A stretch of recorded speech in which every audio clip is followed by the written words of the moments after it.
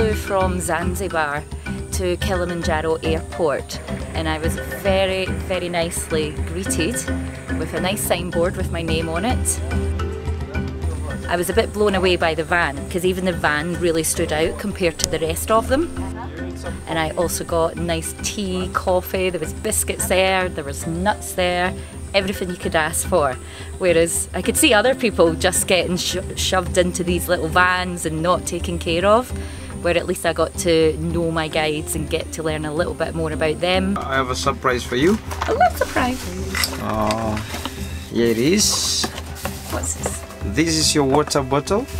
Oh, I seen it. It has your name. Oh, that's amazing. Yeah. I've been planning to do a safari, a real safari in Tanzania for years, many years, and now I've finally got the time to do it. This park was one of the incredible parks because it's a little bit quieter than the bigger parks, so you've got more opportunity to see the animals. It's Pumbaa. Oh, I need to get... I can't tell you how comfortable I feel, especially with the guides. So I had Gabrielle and I had Abby today, and yeah, they just made me feel so at ease, and the knowledge. Gorillas, you always have one that's the boss, yes, the main guy. This one's, yeah, we call them territorials, like they have one dominant male. They're so fluffy, with their long fluffy tails. I'd never seen anything like that. They have these beautiful white, crisp white tails, and they were just sitting there, just grooming each other. It was unreal to see it, and see it so close up as well.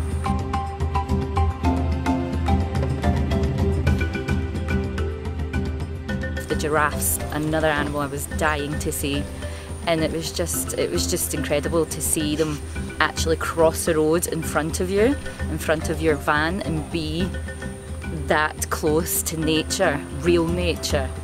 It was mind-blowing, absolutely mind-blowing. But the lunch, as I said when I sat down, I thought I was some sort of queen. Had a nice glass of wine, which cheered me up. But the food was, it was next. It was just perfection. The food and the setup. I'll be putting pictures up of it, but it was just so romantic. I was sitting in between a hippo in the water, 3 of them, a little school of hippos, as I found out that's what it's called, and some monkeys behind me just playing in the trees and being naughty. And I'm sitting here with this spread of food, this table, and sitting enjoying my wine.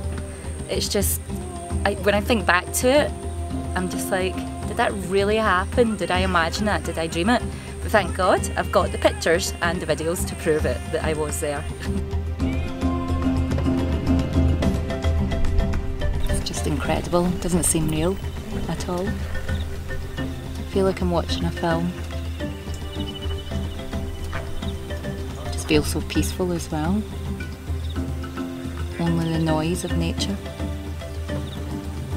Peaceful feeling I've ever had, and I get it. I get nature. I get people who want to live in nature all the time, because if I could keep that feeling, I would be the happiest person. I would be Kuna Matata. Absolutely no worries.